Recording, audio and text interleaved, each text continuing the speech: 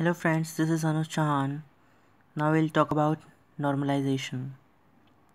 Normalization is a process of organizing data into database to avoid redundancy or duplicacy. It can be of many kinds: insert anomaly, delete anomaly, update anomaly. When we normalize the database, we have many kinds of goals. First one is arranging data into logical grouping, such as each group describe a smaller part of the whole. Organizing the data such that when you modify it, you make the changes only in one place. Building a database in which you can access and manipulate the data quickly and efficiently without compromising the integrity of the data in storage. Minimizing the amount of duplicate data called redundancy stored in a database. So normalization, the advantages, various advantages of normalization are there. There would be no redundancy. It frees the database from certain add, edit and delete anomalies. It allows the operation needed for data access to be simpler than they would otherwise have to be. It avoids biasing the database design in favor of certain queries at the expense of others. It makes the database more informative to users, including different users making different queries. So now we'll talk about 1NF. First, normal form.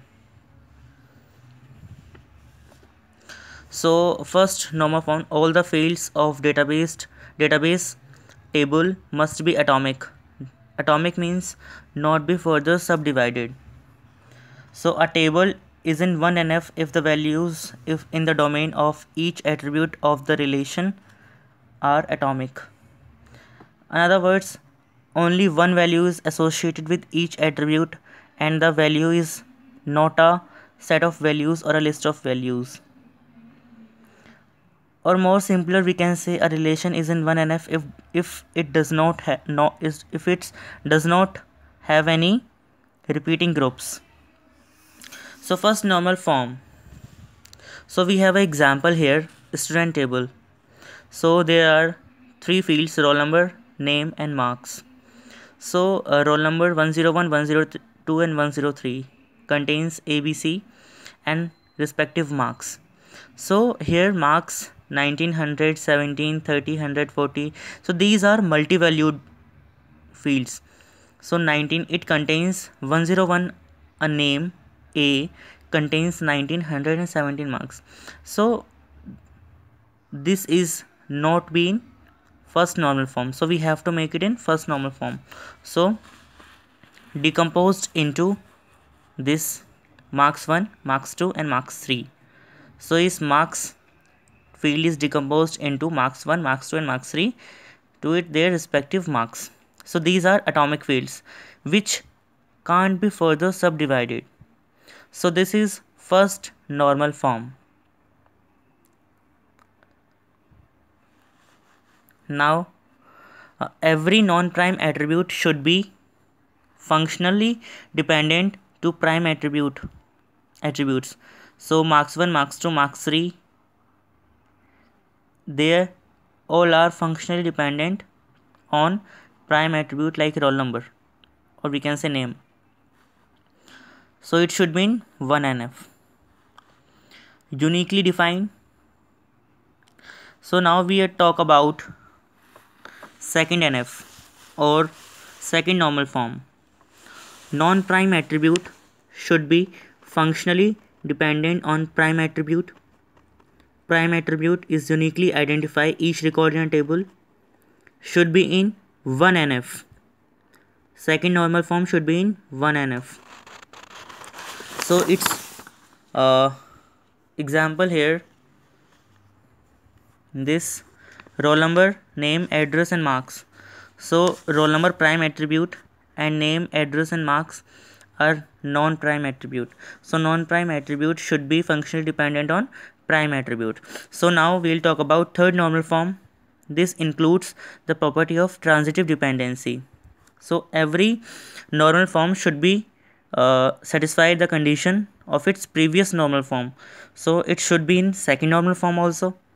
So there should not be transitive functional dependency. We have example here: employee ID, employee name, employee department, employee name or department name, and department manager. So employee department is dependent on department name, and department manager name is dependent on department name. So employee department ID are dependent on department manager name. So these are functional dependent on each other, but there should not be transitive functional dependency. So we decomposed into the further table, that is employee department ID, so department name, and department name to department manager name. So first and second table.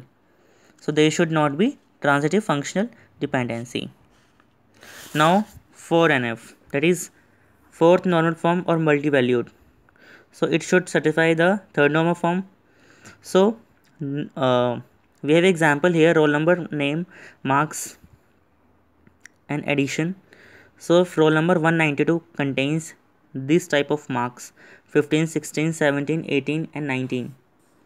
So roll number field contains multi-value marks. Okay. Multi-value dependency (MVD) occurs when two or more independent multi-valued facts about the same attribute occur within the same relation. So MVD multi-valued here marks field contains respective marks of roll number, same roll number 192. So this is multi-valued field. Now BCNF, it contains no multi-value dependency. BCNF contains no multi-valued dependency.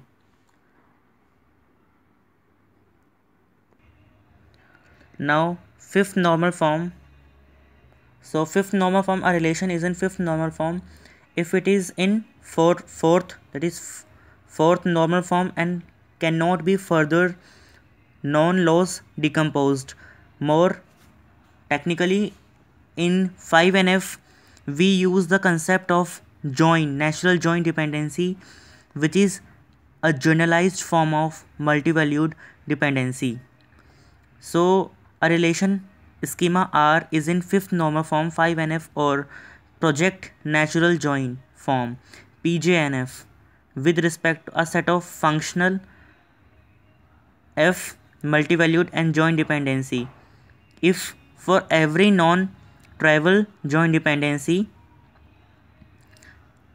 that is JDs R1 R2 up to Rn in function positive, that is implied by function, every Ri is a super key of R. That we have an example here, that is department ID and department name, and department manager name and department name. So their department name is the similar values as in original table. So we can apply natural join here. It should not lose any value in the derived table. So this is 5NF. So fifth normal form. Hope you like this video. If you like it, please subscribe it. Thanks for watching.